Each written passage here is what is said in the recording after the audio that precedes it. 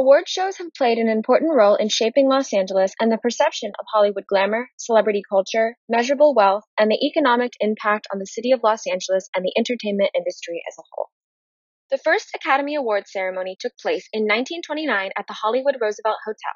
It lasted only 15 minutes and served as more of a decadent private dinner party for industry professionals. The ceremony is put on each year by the Academy of Motion Picture Arts and Sciences and was originally created as an anti-unionization project to mediate labor disputes on behalf of Hollywood studio owners. The ceremonies continued each year, airing live on broadcast radio until 1953, when the 25th ceremony signified the first televised award show in TV history. The Oscars have played a significant role in establishing the majority of award shows and publicity events, and have helped shape Los Angeles into the glamorous, celebrity-packed Hollywood we know today. Many of the past Oscar venues have become historic Hollywood tourism sites and are visited by millions each year. The red carpet has become a Hollywood staple of glamour and global recognition, but it wasn't until the 1920s that the red carpet and Hollywood became truly synonymous. In 1922, a crimson red carpet was laid down in front of the Egyptian Theater for the premiere of Robin Hood, starring Douglas Fairbanks, who later went on to become a founding member and host of the first Academy Awards. The red carpet at a Hollywood movie premiere became one of the few places where the public could catch a glimpse of their favorite movie stars. In 1961, the first red carpet was introduced at the Academy Awards, and in 1964, broadcasters began to film the arrival of the guest on the carpet outside the venue. Today, red carpets are used for stars to make a grand entrance and showcase themselves in front of the world, and have also become a critical part of the fashion industry.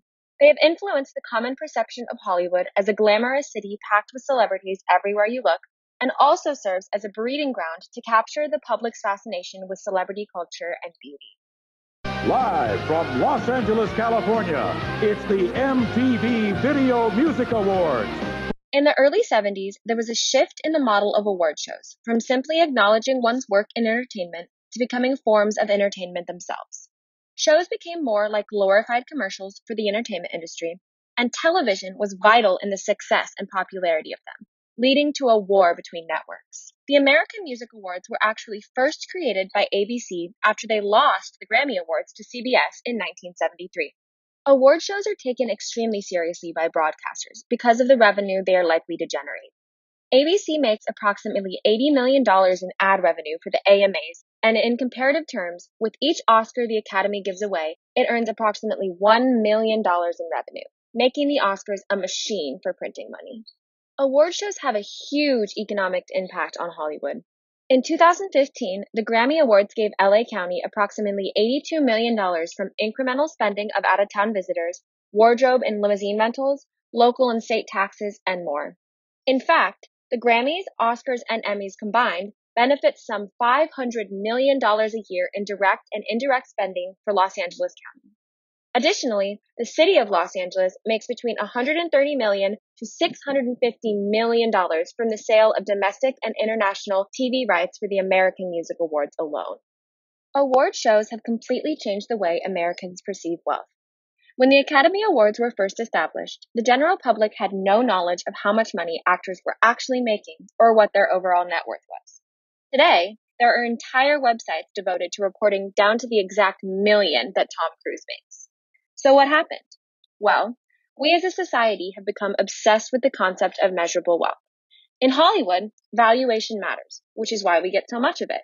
America especially has become a society that not only wants to emulate the glamorous Hollywood lifestyle, but teaches the public to place the perception of value over actual value.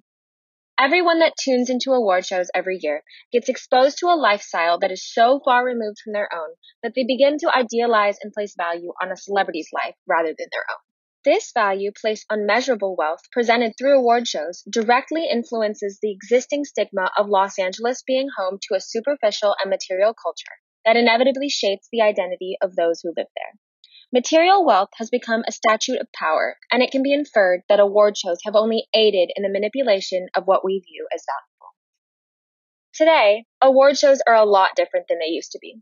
The concern for decadence and glamour has continued into most modern shows, but the focus has shifted to create a show that is more entertaining to watch for the public.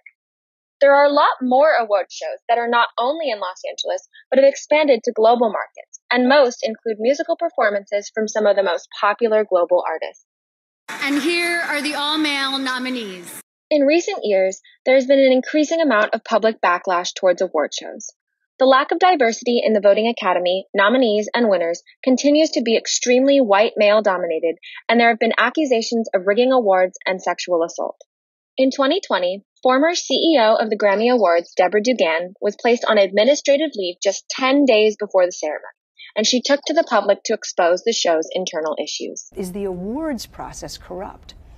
It's rigged. What about the allegation that artists have made that it is predominantly white, that the decisions are being made by males?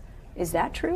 It is true. Right. It's predominantly white males that call the shots. He, as the head of the Recording Academy, did have sex with a young woman who would love to get a Grammy. Celebrities are standing up to the injustice through their political acceptance speeches, wearing all black and bringing activists to the Golden Globes in support of the Time's Up movement, and even boycotting and refusing to attend award shows altogether. Los Angeles is historically known as the city of dreamers, and with the rise in political outspokenness against adversity comes a new perception of Hollywood as housing liberal and sort of rebellious celebrities and youth.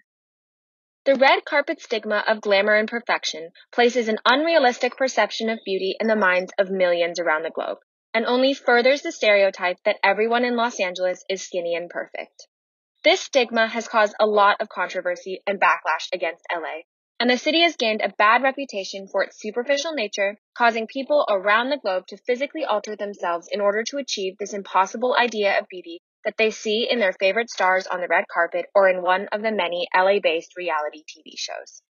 Many female stars are speaking out against red carpet models like GlamCam360 and #AskHerMore, with the intent to replace the misogyny and unrealistic perception of beauty that is historically seen on the Hollywood carpet. So what does the future look like for award shows in Los Angeles? Well, ratings are at an all-time low, and audience members are tired of watching, as there are simply too many shows, the telecasts are too long, and they can just go on social media to find out the winners in a matter of minutes. And with the shift to a social media and streaming-dominated world, TV networks are struggling to find ways to engage with their audience members. There is hope for the future, and it seems award shows are beginning to listen to the global demand for diversity and equality. And the Oscar goes to Parasite. Parasite has 6 Academy Award nominations and is the first film not in the English language to win Best Picture. The need for change in the industry has never been more demanding, and if award shows continue to focus on diversity and equality, there is a chance for success in the future. And perhaps with this change, the global perception of Hollywood will shift to be less about perfection, wealth, and fame, but rather evolve into a city that represents equality, acceptance, and dreams.